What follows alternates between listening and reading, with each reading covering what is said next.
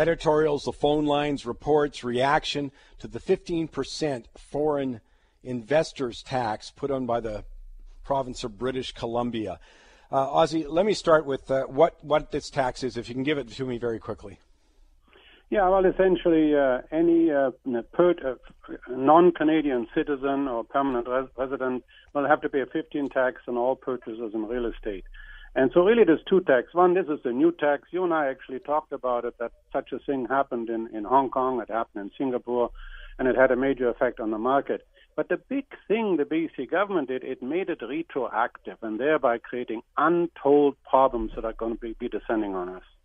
Yeah, let me go to that for a second. So, yeah, it's even if you had entered into an agreement, say in July, but the close date is in August, you're subject to that tax.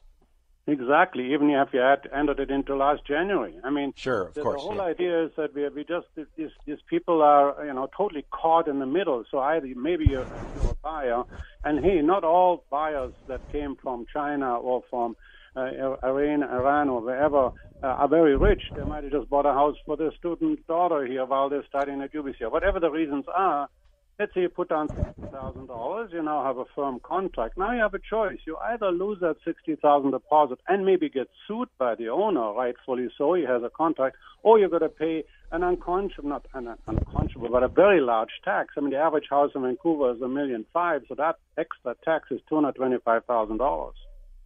Yeah, and if it's a single detached, can you please show me where that 1.5 million is? Because I'll buy it today. Because we both know it's well over that. And so, yeah, you're talking on a $2 million residence, $300,000. They may walk, but let's say the sellers entered into agreement on the basis of that, they could be in real trouble. That's the key, Mike, and that's what when you look at any normal thinking industry professional, they're not going off the wall. We don't mind if we think the tax maybe have other reasons why it should not be put in, but we understand the reason the government has to do something, and maybe they should have done it sooner. But to make it retroactive is to create untold problems. We have actually a case. A Chinese buyer paid $900,000. He had a $60,000 deposit. And now the owner went in Langley and he bought a bigger house and he has a $40,000 deposit there. Now, we're not sure, but we think the deal is 2 months old, that the owner in Langley likely also bought one. So if the first buyer from overseas does not complete, we have maybe 2 other deals in the line that also can't complete. I mean, the lawsuits, it's a heaven for lawyers. I mean, everybody's going to say, well, he should have done that and they should have done that. The reality is that it's impossible to predict. Yeah, let me just ask, and of course, let's say Vancouver does this, but other municipalities don't follow suit. I mean, I suspect that you could see, if there's an interest in moving money out of China in this case, for safety's sake, out of the reach of the Chinese government, or for diversification on that basis. I mean, I think we could see it go in other municipalities. Could certainly take advantage if they're not part of this. I'm thinking Victoria and Nanaimo. If Toronto doesn't change, that could move money, and for Calgary and Edmonton. Yeah, there's no doubt that could be the case. I mean, right now it only applies to the Greater Vancouver area, which goes to Langley on the one side and West Vancouver on the other side. So you could argue I could go to Chilliwack or I could go to Whistler. I personally think that perhaps Victoria and Kelowna might be included in the tax. Definitely the taxes will be laid out. There might be lower. It might be 10% for Victoria. I don't know. We're not sure. The key, though, is that this is big money income for the government. It's an election year, so it seems kind of positive to do such a thing. But yes, the money will go also in commercial real estate because these rules don't apply to the commercial real estate market. That's a great point, yeah. Let me just, we hear all these numbers bandied about. There's 5% foreign orders, 80%, 30%, whatever. What's your estimate, or how to make better sense of those kind of numbers, of the percentage of non-resident buyers? Well, that's the key, and you hit the nail on the head. We have a lot of percentages being quoted. Actually, when CMHC says 3.5% are foreign, what they mean is that 3.5% of the housing stock, the total housing stock, is owned by non-residents. If that's the case, it has nothing to do with the sales taking place the last 6 months. And when you go on the west side, people will tell you that in the over $3 million range, it's 60% is offshore money. And if you go to Coquitlam, it might be 10%. So you can't sort of make a blanket statement. What I am concerned about is that this will set a precedent. I think a thinking speculator that used to come to Vancouver is going to say, hey, I don't mind taxes. I can think about it. But if they go retroactive, why on earth do I want to come? They will not come. We think they might go to Victoria or they might go commercial, but they won't come at all. And the person that just wants to keep speculating might see a big surprise. You and I talked on the show several times about the effect Hong Kong tax had. It crashed the land values.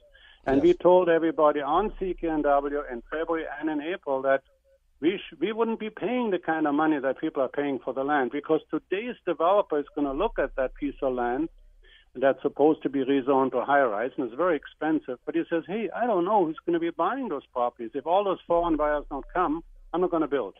And so all of the unintended consequences, all these buyers may just hold off. They're not necessarily going into something else, and that's exactly what happened in Hong Kong or in Singapore.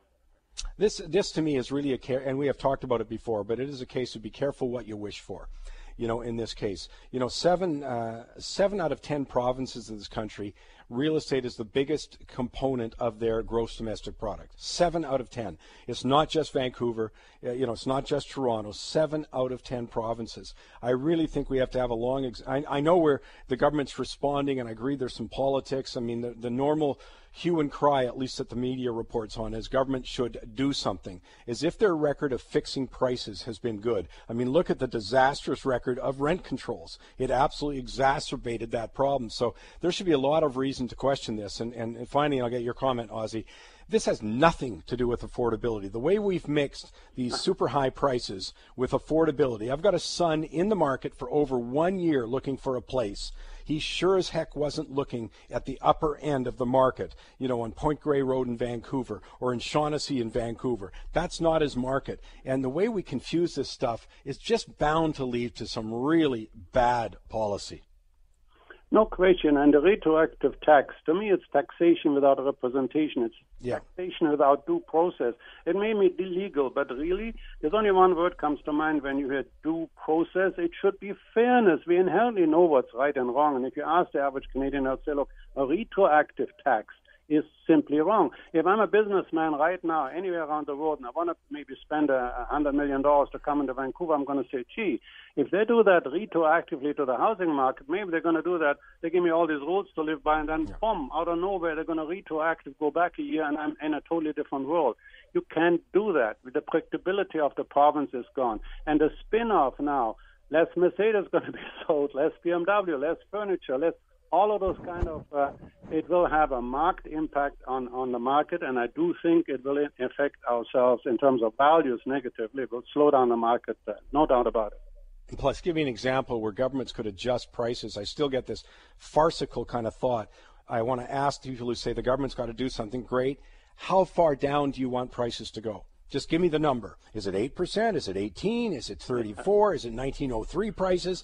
It is absurd to suggest there is a dial that the problem is that the government isn't just dialing it right. Truly, it is so profoundly silly, to suspect that. And then the other side, very quickly, Ozzie, is, we're talking about reducing the net wealth of people who are in homes. 1.5 million homes in the province of British Columbia, for example. This is just applying to the Lower Mainland. But again, you're talking about reducing the net wealth. I don't ever hear that talked about. Exactly, and I think that we must remember that a lot of the losses will be between Canadian owners and Canadian buyers, because I have a deal on my house, I go buy another one. It's normal. I have a legal contract. We have one lady that sold one house at $1.4 million, bought a house in Maple Ridge for $600,000 and a townhouse for her son. Now, all of a sudden, she has 3 legal contracts that are binding on her on both sides, and if the first one doesn't close and she doesn't have the money, she can't close on the others. These unintended consequences will be serious. I would urge the government not to do it. The McDonald Realty just put out a great plea to the government, and it said this is neither just nor reasonable, and I agree. Yeah, I think it should be grandfathered at the very least. Then another debate can take place. But as you say, the retroactive aspect of it is punishing, and it's not fair. People entered into agreements on the basis of the laws that exist. Normally you don't, you grandfather stuff, say, well, no, that's okay, but from going this day on, If they had said from July 25th, any contract, that's what it is, hey, I can now accordingly judge myself. Yeah, very quickly, we got time for one hot property. Yeah, we got the least expensive revenue triplex in Greater Vancouver, Victoria rather, and it has $42,000 in gross income. It's on at $929,000. And hey, if that offshore money goes to Victoria, maybe that's a better deal than most. You got to love the taxes. Thanks, Ozzie. Thank you, Mike.